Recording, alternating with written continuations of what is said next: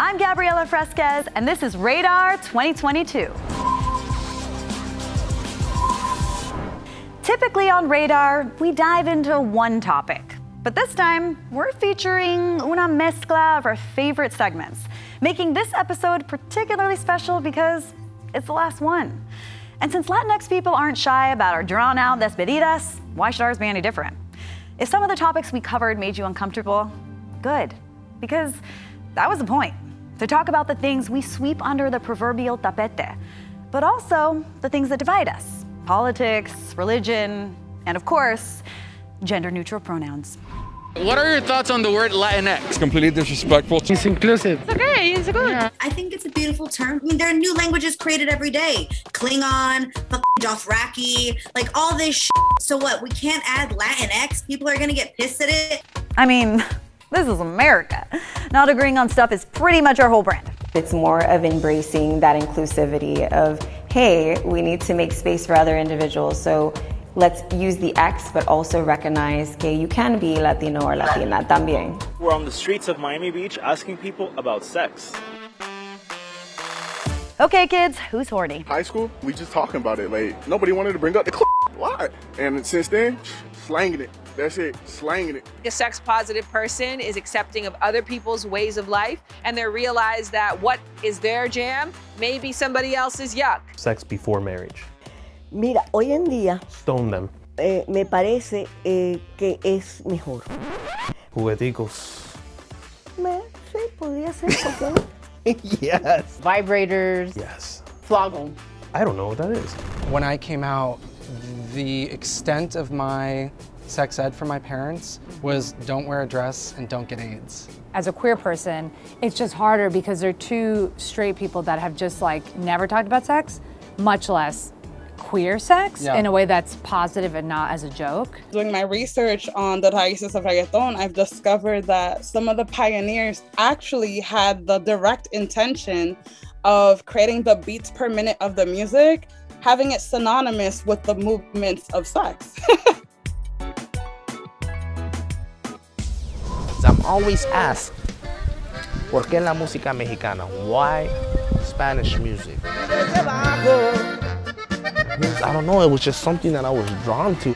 There is so much to be proud about in our history and culture, and I felt like, why are we waiting for other people to celebrate us? I love talking about the people who broke barriers and people who paved the way for me to be here with you right now. 6 years ago, a McGraw-Hill textbook was blasted online for referring to the Atlantic slave trade as bringing over millions of workers from Africa to the southern United States. This is just one singular but significant example of how our education system looks at history through a white lens. I'm asking people on the streets if they even know what critical race theory is, and if they think we should teach the history of American racism in the classroom. Yeah, I do. I'm actually an elementary education teacher, so yeah, I do highly suggest that we do. There are a lot of ugly things that took place to shape America. That's a reality. And trying to pretend that it's not is a mistake. It's a silly thing to do to deny it. It does nothing for progress. Do you think women should have total control over their reproductive health? Absolutely. 100%. Do you think abortion should be legal? It should be legal. Get the government to stay out of it. People end up getting unsafe abortions and everything. It puts more people at risk. In cases of incest or rape or those things, they should have the choice, so yes. And how do you feel about contraceptives? Big fan. Same. We understand, what we're up against, right? We know here's the case.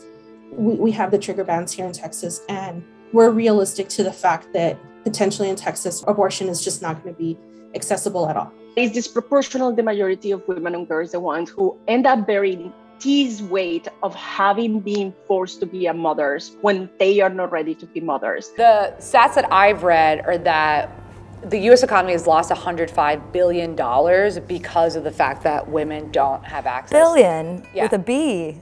With a B, babe. And that's a letter that really matters to Republicans. Yeah, it comes right after A, for abortion.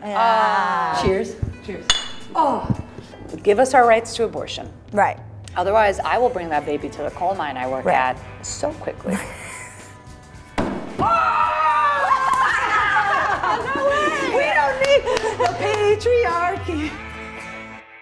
Evidently, when someone asks, "How are you?" they're not expecting a comprehensive update on your chronic insomnia or clinical depression. The reality of our community as essential workers, we were going out there.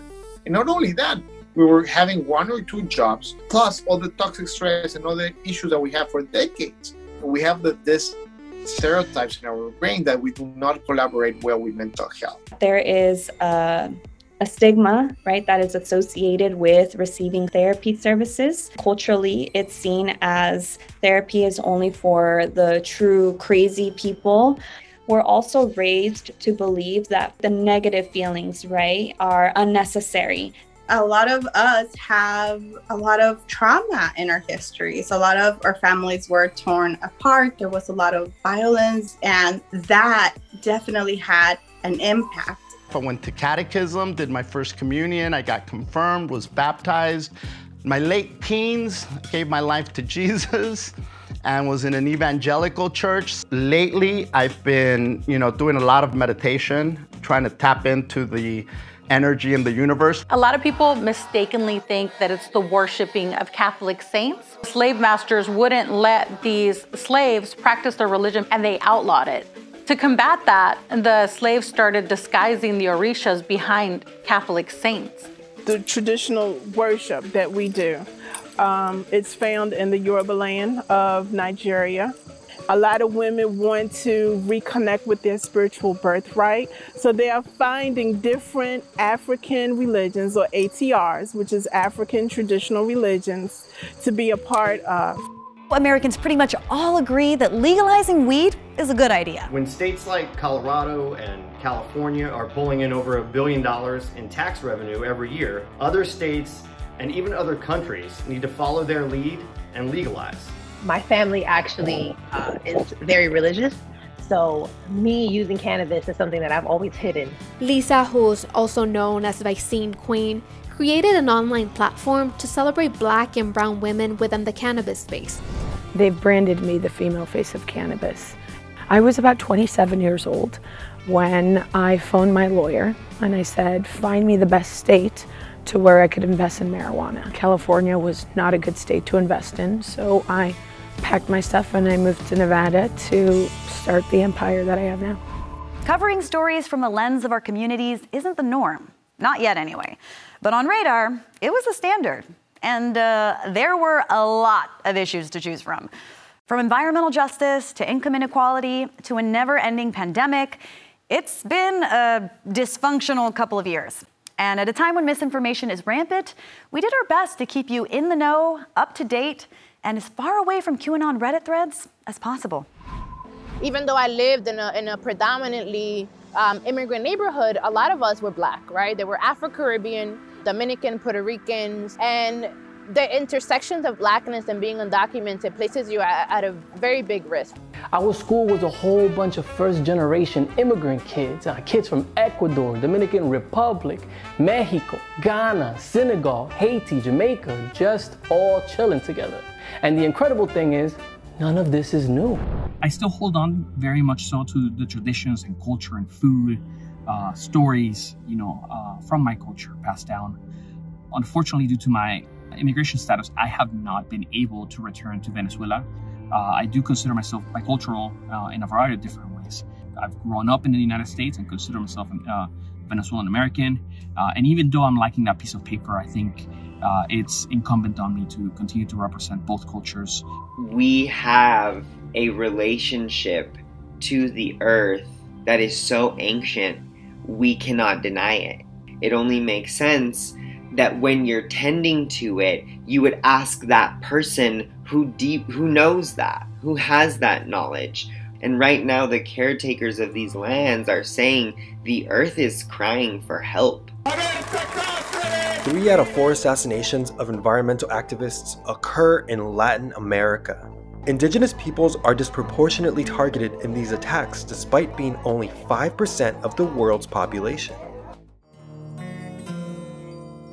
My mom had cancer, my brother had cancer, my sister had cancer, my other sister that was alive at the time had brain tumors. We were only 40 miles from Trinity site.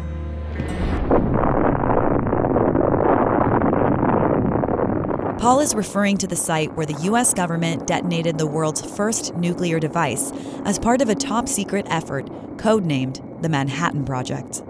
The project was rushed, and given its top-secret nature, residents near the Tularosa Basin area weren't warned before or after the detonation. Radioactive fallout from the Trinity test landed in cisterns and holding ponds and was ingested by vegetation and livestock relied on heavily by the community. When we found out that there had been a fund set up that was compensating other people, paying restitution, etc., we couldn't believe it because we were the first people ever exposed to radiation anyplace, and we had been conveniently left out. America's obsession with the lucrative genre of true crime centers around one heavily recurring narrative: missing white women. Unless you are a young white woman with blonde hair, blue eyes, your stories are not sensational enough. While one missing person story may receive a barrage of media attention, like, say, in the tragic case of Gabby Petito, others, particularly Black and Indigenous women, will often get little to none. I think it's sad that to tell the story on how I ended up covering the Mia Marcano case, I really do have to reference the Petito case, because it is linked. Continúa la búsqueda, pero aún no hay respuesta sobre el paradero de Mia Marcano. The fact that we were there, they felt like we were supporting them. By now, you've likely seen the horrific images of Haitian migrants being chased down by US border agents on horseback. And if you haven't, well, now you have.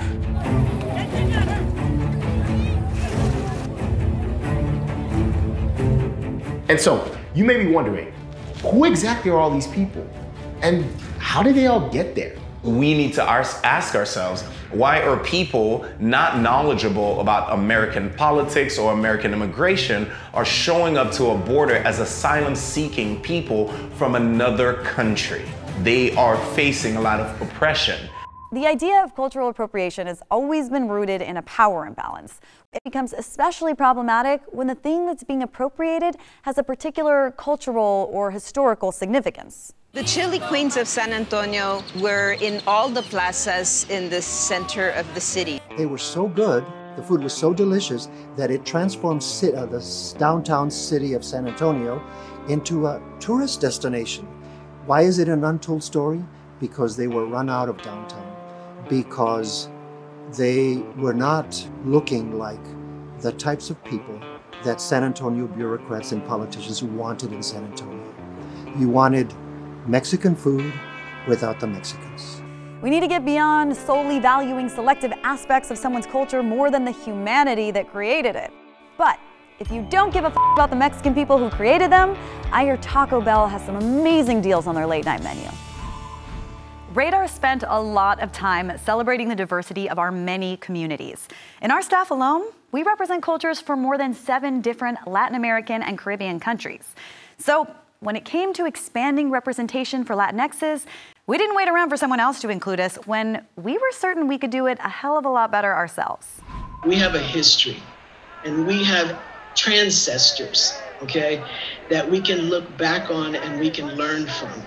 Sylvia Rivera, to me, means a great deal personally. She is someone that I model myself after. I grew up hiding who I was. I had to wait till I was 18 or 20 years old to be who I am and freely express that. The best advice that I can give any parent who has a trans child is, be your child's best friend and ally in this world. We have helped thousands of people get housing. We have helped thousands of people get a green card, work permit, citizenship. That person can say, you know what, if Ruby could do this, so can I. I think that we have a really rigid conception of what it means to be a boy or a girl. The contribution of queer folks in what is Latinidad, right, are massive. When I was a little boy growing up in Puerto Rico, I never even imagined that number 1, I was gay. Number 2, I was attracted to be a drag queen. And number 3, that this was gonna be a possibility in my life. So it's Pride Month and there's celebrations all over the country. June's for us and we're gonna celebrate no matter where you are. Gay, lesbian, bi, non-binary, non-gender, trans. You're welcome and let's celebrate and live love. Happy Pride! Thank you. advocates and influencers have shown us through first-person experiences what it's like to live with a disability. And many continue to dispel misconceptions about what those day-to-day experiences look and feel like. I was on photo shoots with the cane and people started asking me, the cane is such a cool prop. And I'm like, oh my God, no, it's not a prop. It's like I needed to walk. Oh, it's like they actually thought it was a prop. Like it was just accessory. I was building a platform based on educating others about disability, inclusivity, diversity, and the self. I will be optimistic when I sell my TV show. I'll let you know once Hollywood greenlights that, and then you'll know that the tide has officially turned and disability is in fact in. So the next time you see me rolling in the aisle at Target, don't call me brave, but do have your people call my people. Many people assume that since deaf people can't hear, that must mean that they can't drive. Obviously, you need to be able to hear your windshield wipers when it's raining, right? I'm really glad that I was able to find that voice, trying to create more roles for deaf people. If you grew up with immigrant parents like I did, you're probably familiar with the pressure of assimilating to American culture. I love my Mexican roots. I got that instilled in my blood, but I'm also very American, and I'm proud of that too. The USA taught me how to break a lot of our generational curses, how to work hard.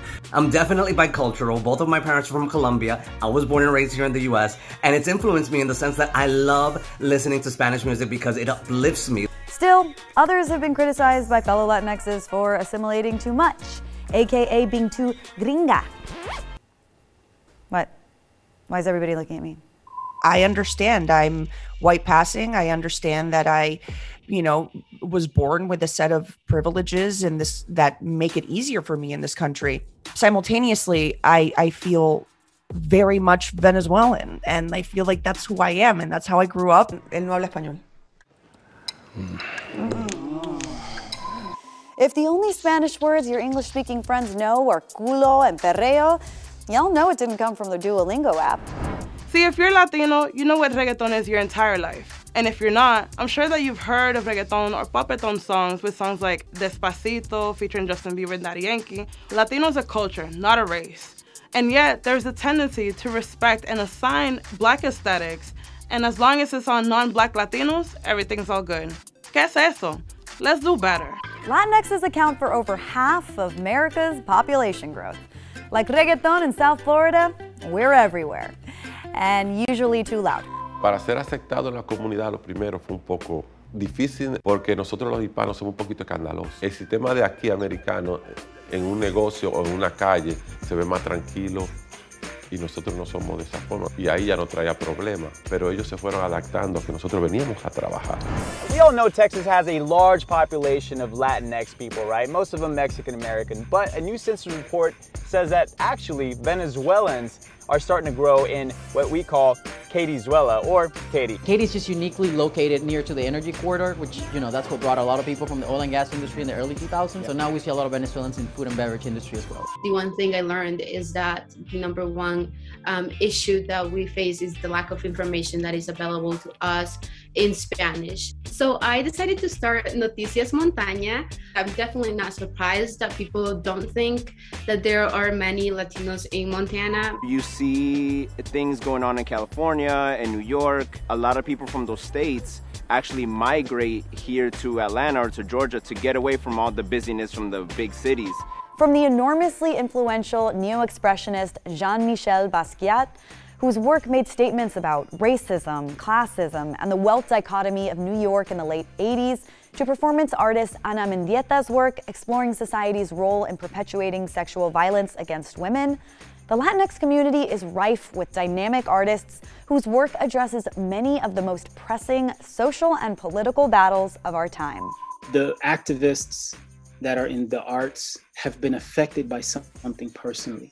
I wasn't into this diversity work. When I saw that it affected my daughter at the age of 5, that introduced me to understanding the leverage that we have as creative people. I always understood that El Salvador was home and LA was our second home. I use words that are particular to El Salvador, like venir. I have a poem named Bayunca and all of these things because we grew up with seeing other versions of Spanish normalized and not our own. talking about gentrification, talking about issues that matter to us, talking about what's really important in our community. And that, I feel like, is the most powerful part of painting these large-scale murals, hands down.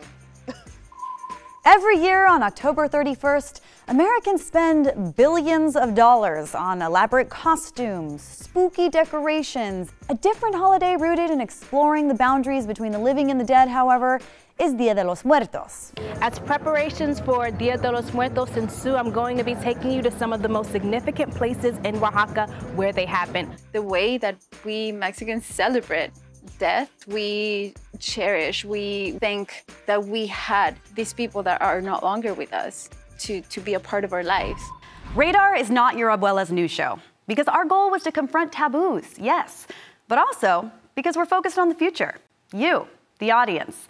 You are familia of bicultural, bilingual 200%ers. You who understands what it's like to have immigrant parents, to exist in two worlds, or who struggle to explain things like technology or veganism or Bad Bunny to our elders.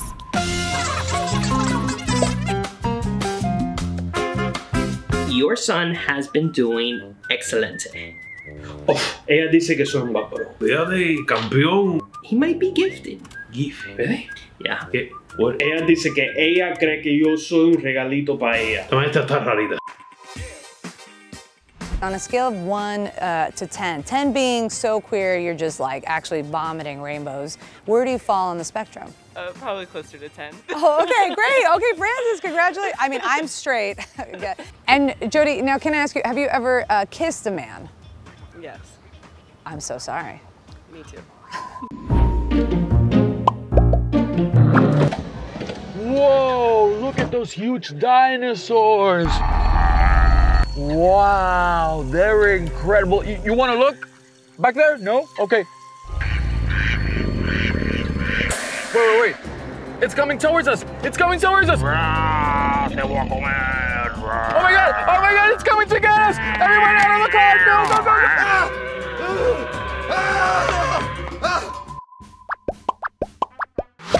Marcelino Serna emigrated from Mexico to Texas in 1916 at the age of 20. He wanted to be a U.S. citizen so bad that he was like, hey, you guys, I love this country a lot, and I really want to become a citizen, so I'll fight for you. So the Americans were like, okay, come to Europe with us and fight in World War I. Y como buen Latino, Marcelino era tremendo chismoso. So one day in France, he saw an injured German soldier, and he's like, tú sabes qué? I'm going to follow this dude to the trenches, which he did. And there he found all the German soldiers and fired 4 freaking grenades, and he came back to Texas as the most decorated Texan. This one's for you. Sí, bueno, ¿me puede dar un combo número 2 con papas agrandadas y refresco de dieta que tú vas a ordenar? Oh, what? Sorry, you were speaking too fast. Sorry, I meant what are you gonna order? Quiero papitas.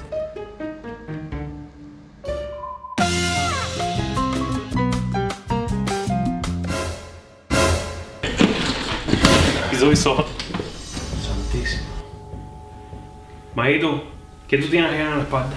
Are you sure? Ahí, ¿qué tú tienes ahí? Oh. It's a tattoo. Oh, what? No, it's a tattoo. ¿Qué hice yo, Dios? ¿Qué hice yo? Con eso, ahí atrás no puede ser doctor, no puede ser enfermero, no puede ser abogado. Hay un montón de doctores que tienen tatuajes. Eso cosa de gente baja. We're proud of everything we've covered, and more importantly, how we covered it. It's been a privilege. I'm Gabriela Fresquez, and this is Radar 2022. Hasta luego.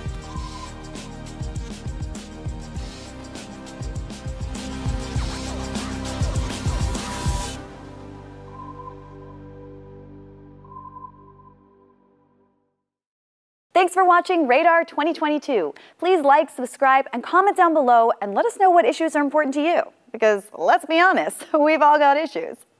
Some of us more than others.